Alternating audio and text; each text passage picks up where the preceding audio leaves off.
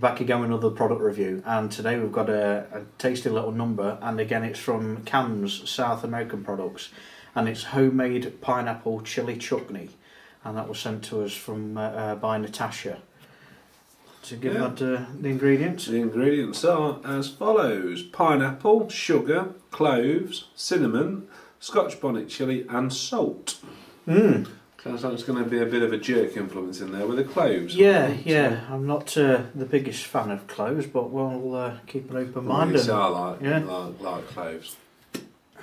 I'll have a snifter.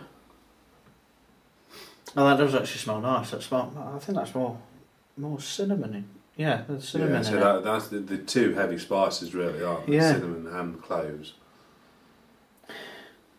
It almost smells like a tea cake.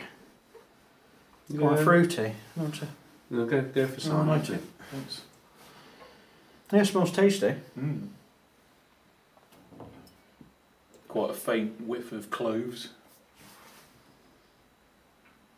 Mm. Yeah. Didn't get a great deal off it, just faint cinnamon. No, it's not a really pungent flavour, but one of the... Oh yeah, it's like toasted tea, toasted tea cakey, like...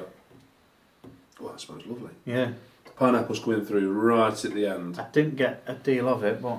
You know, if you go for a big old sniff, as soon as they're there, the pineapple's there just behind. Yeah. Yeah, you want to spoon her up? Yeah. I think this might be a precarious one. Yeah, look at that. So it's quite runny, so I'll use my hands. There you go, mate. Oh, that's a good job, you see. It's dripping. Cheers. Got a nice few flecks in it. I'm not sure what... it might be the strands, like the fibrous strands of the pineapple. Yeah, it probably would be, to guess. Can't see a great amount of chilli in there. No, I'll do a picture-in-picture. I'll do a shot of the consistency of it. Two, ready? 3, 2, 1.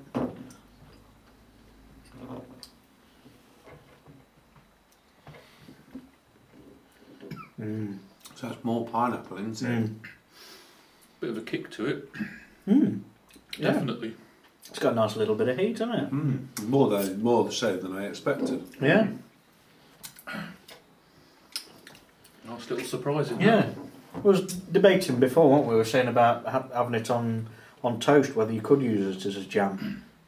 It's very sweet. Yeah, I didn't know whether the cloves would, suggest that you probably couldn't use it as a jam. Very slight hint, but not a great amount.